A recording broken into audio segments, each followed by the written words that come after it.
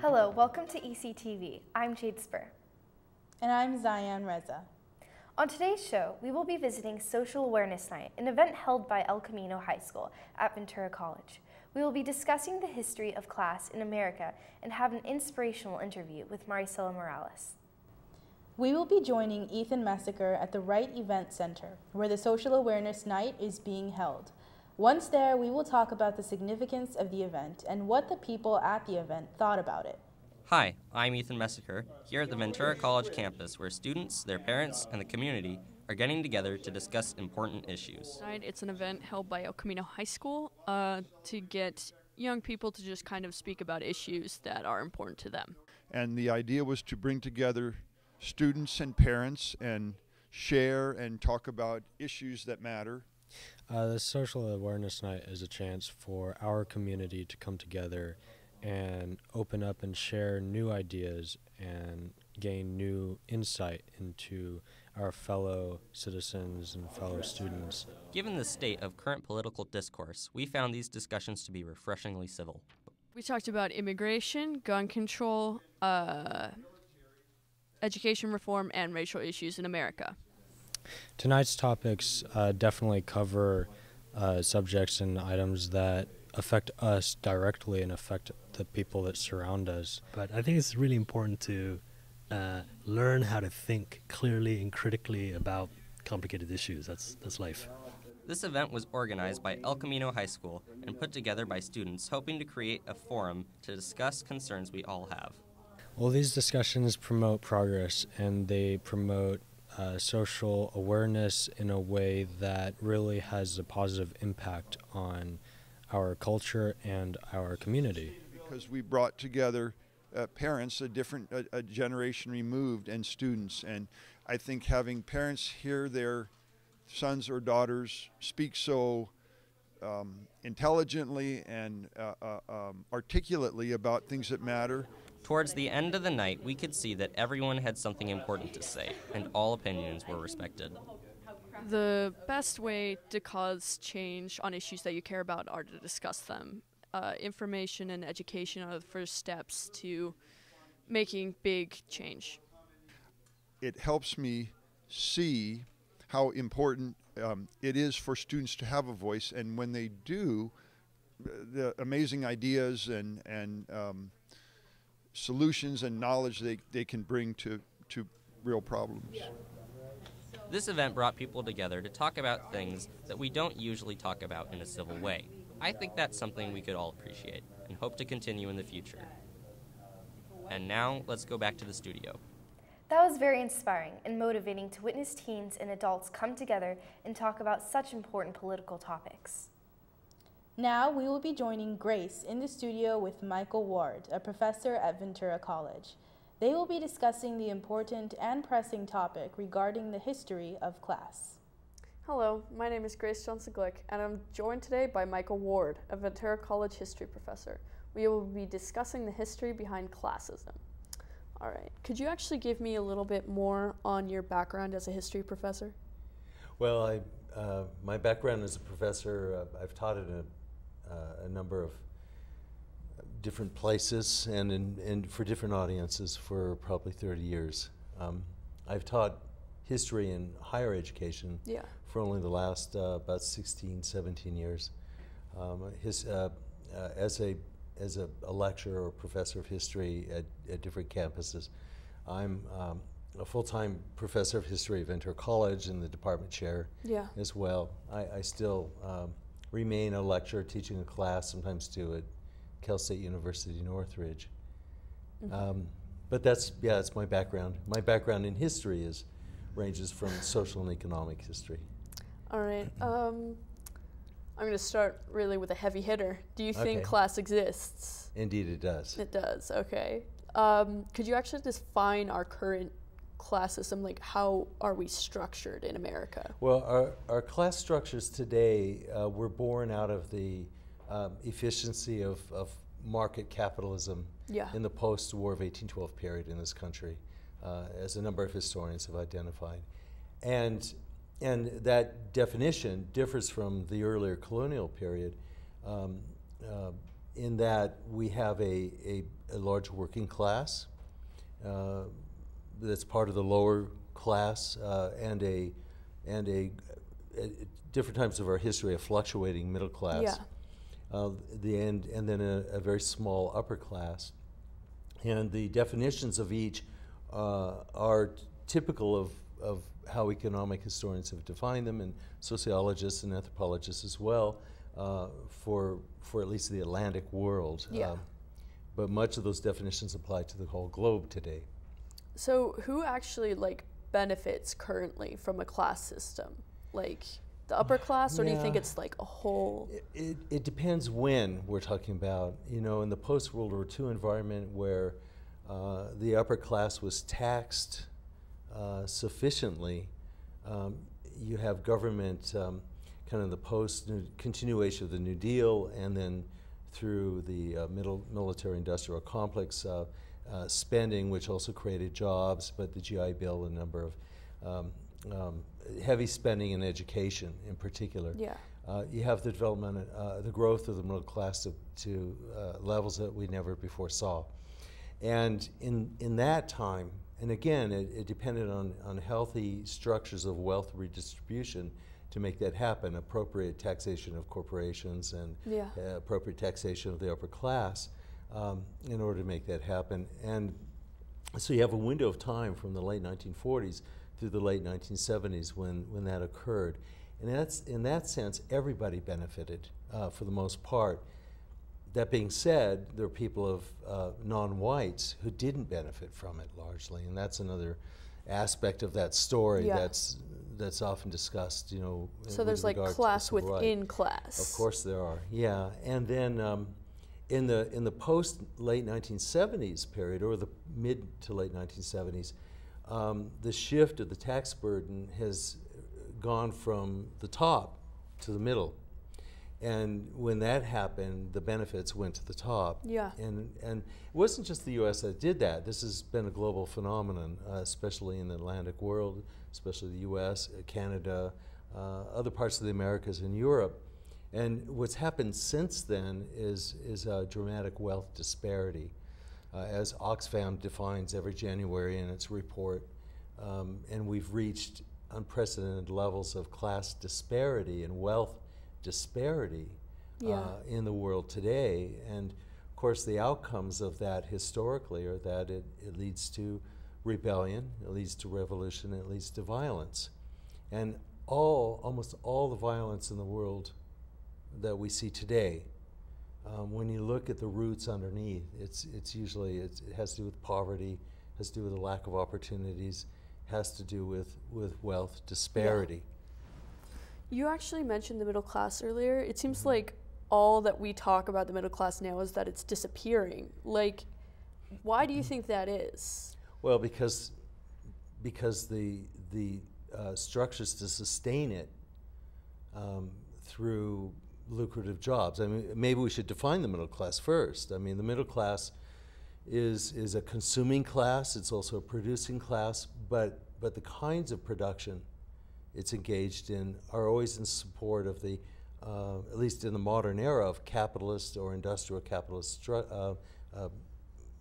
structures. Or, in other words, you have professional jobs, are typically middle-class jobs, lawyers, MDs, college professors, teachers, accountants. I mean, these are all middle-class professions.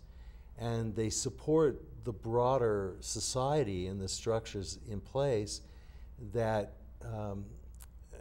that support the whole, but in our history have always supported the people at the top. And as long as the society and there's enough flow back and forth, and it's the tax structures are fair enough and equal enough, and there's enough redistribution of wealth along the way, everybody benefits. But that doesn't seem to be happening. Like most recently, what comes to my mind is actually Occupy Wall Street, which was this movement that was like against the 1% essentially. But it just seemed to peter out really quickly. So my question really is, how do you get a movement going? Like what can make a change in a class system? Well, it takes community organizing. I mentioned to you Kent Wong earlier from the UCLA Labor Center, who told me a few years back when I was organizing faculty at another campus that it's essential in any organizing effort to somehow get the community where you're organizing to wake up to the fact that whatever it is you're trying to draw attention to, then it benefits them. Wall Street, that's kind of a big topic, and there are different levels around which you have to organize, certainly on national, state levels, but also on community levels. And I think too often we don't see our connection individually to where the source of the problem is. And so it takes community organizing, and that's always been the case. Every big movement we've had from the colonial period to the present involved very active community organizing so that the communities, the people in the suburbs, in the downtown, inner city areas, everybody relates to the source of the problem and the activists who are involved with organizing. And that's essential. So with regard to Wall Street and what happened there, the 1%, I mean, it was a brilliant concept, but it was kind of a flash in the pan. It kind of, it appeared and it couldn't be sustainable, I think it could have been sustained, but and I don't, there are a number of studies that have that have looked at that, but there was also a reaction from Wall Street to try to shut it down very quickly as well, and from the media, which more often than not is controlled by corporations that have a stake in Wall Street. And then the nature of the organizing, the electronic media, is such that it's kind of, it's very ephemeral. Right. Thank you. That's all the time we have today. Well, thank you for joining us. Thank you for having me. I'm glad we got to cover such an interesting topic. Now we will be going back to the Social Awareness Night coverage, where Sumaya will be interviewing Maricela Morales. Hello everyone and welcome to ECTV. My name is Sumaya Islam and today I am here with Maricela Morales at El Camino High School Social Awareness event, where we will be talking about her life and work. Thank you for being here with us today. Thank you for the invitation. So can you start off by telling us a little bit about yourself? Sure. I was born in California and grew up in Fillmore here in Ventura County. My parents are from Mexico, working class. They both had about a junior high education. I and my brother and sister are the first to go on to college. I attended Stanford University and was pre-med at the time. I had started volunteering with my first paid internship when I was 14, working at a community clinic because I wanted to be a doctor. Worked part-time my senior year in high school as a certified nursing assistant. And so when I went to Stanford, I was continuing my dream of becoming a doctor. But through all my studies and my volunteer work, I realized that that's not how I wanted to work with people. And so after graduation, I did a year of volunteer service with homeless and runaway teens. And from there, I started my work in nonprofit. And I now work as executive director of CAUSE, and we promote social, economic, and environmental justice here in Ventura County. And what was it like being the daughter of immigrants? It was both special and challenging. I certainly felt from the time that I was 5 years old that when I walked out of my front door, I was walking into what felt like a foreign place. Okay. At home, we spoke Spanish, and when I went to school, my first year, I didn't understand English. And so I remember my kindergarten year without any sound because I didn't understand what was being said. Once I learned English, then I remember voices. My first experience was troubling of learning that I was Mexican. I was 7 years old and I was walking home from school, and a little young white boy came up to me as I was walking home and stood in front of my face and spit in my face and called me a dirty Mexican. Up until that point, I didn't realize I was Mexican. I realized that I was, different. And so growing up Mexican American, was definitely aware that I was different, and that even though I was born here, that I wasn't considered to be American. And so that experience of growing up in an immigrant family has definitely shaped my life. And is that why you wanted to make a difference? I wanted to make a difference, and always have from the time I was a child, because I care about people. Mm-hmm. And I think also since I was a child, I've always sensed innately that we all matter. Right. And from the time that I could, I wanted to help people. And when I realized that certain groups of people are left on the margins, mm-hmm. Certain groups of people tend to be poor, certain groups of people tend to live in areas that are unhealthy, then that's where my sense of justice came forth, in that I believe everyone should live in safety and in a healthy community that nurtures them and that allows them to be fully who they are. And that when everyone lives in an environment like that, we all prosper, because then we all get to really fulfill our potential and contribute to the world. And so we're all better off for it. So I think it makes sense. Very well said. And how did you get involved with government? With government? Mm-hmm. When I was first working at Cause, I was working with the community, and we're looking at who represents that community, looking at school board members, looking at city council members, and on up. And in that exercise, we saw that there was very little women, very few women mm-hmm. in elected office, and very few people of color, Latinos, African American, any other ethnicity really than white. And at that time, there was an opening in city council, and I really saw it as a call to service, that I was in a position to be able to step into that role, and that it was about another way to give back to the community by bringing in a new voice and a different experience to be responsive to a broader segment of the community. Mm-hmm. So give us a little rundown of the work you are currently involved with. So right now at Cause, we are doing very many things. It's all under the umbrella of social, economic, and environmental justice. Okay. So one of the things that we are working on is we want to increase wages for working families. Mm-hmm. The minimum wage is what we call a poverty wage. If you're working full-time, you would earn about $20,000 a year.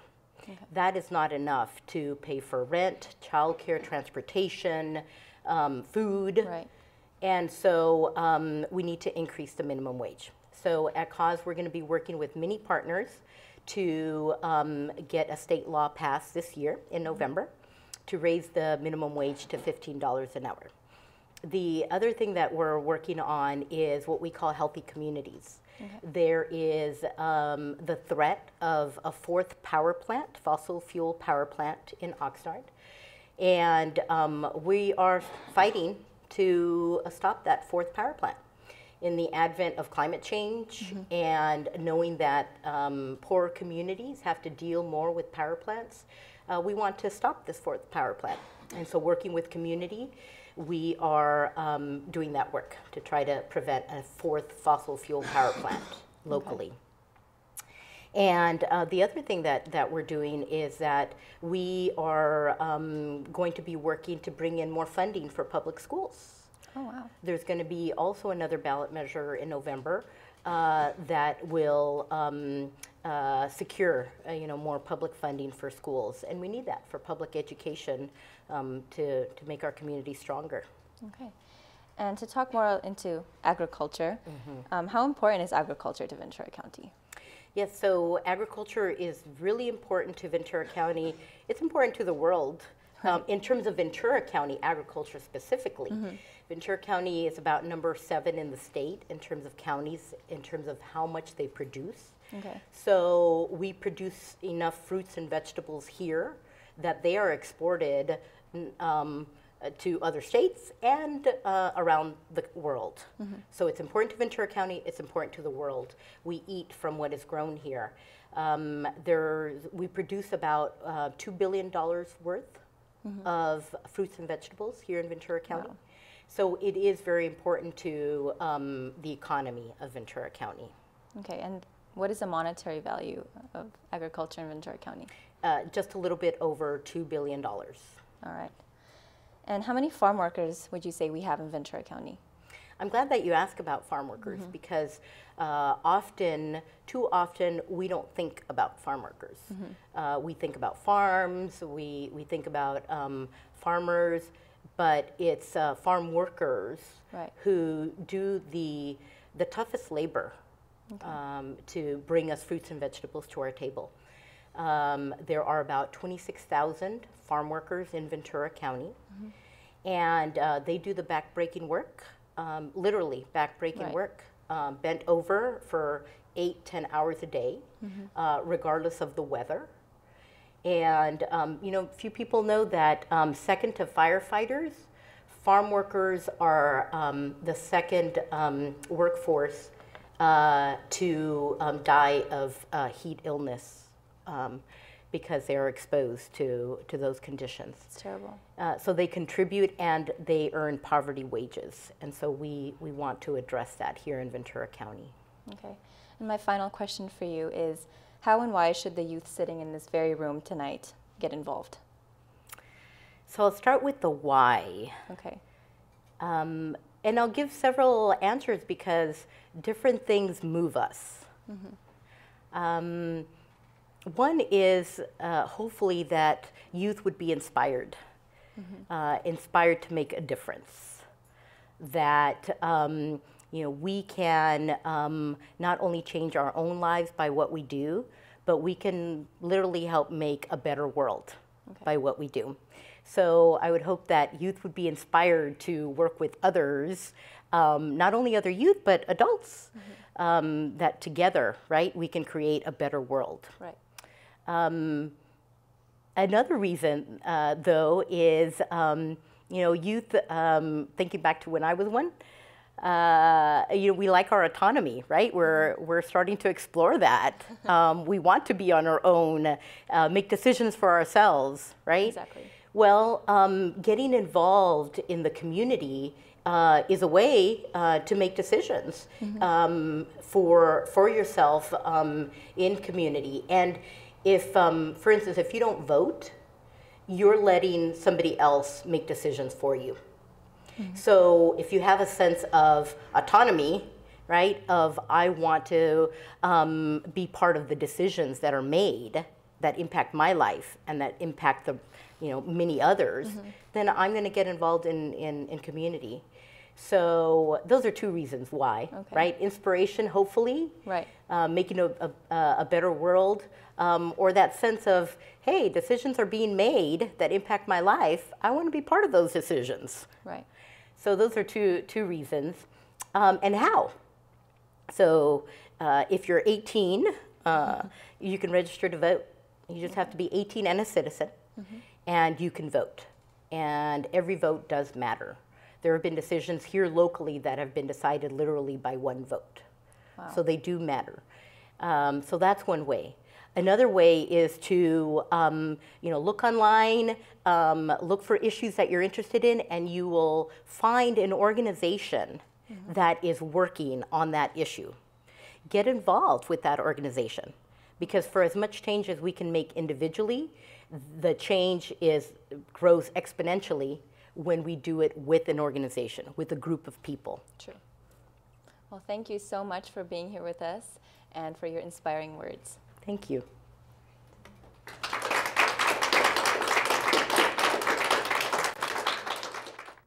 Thank you, Sumaya, for interviewing such a great person at a much-needed event.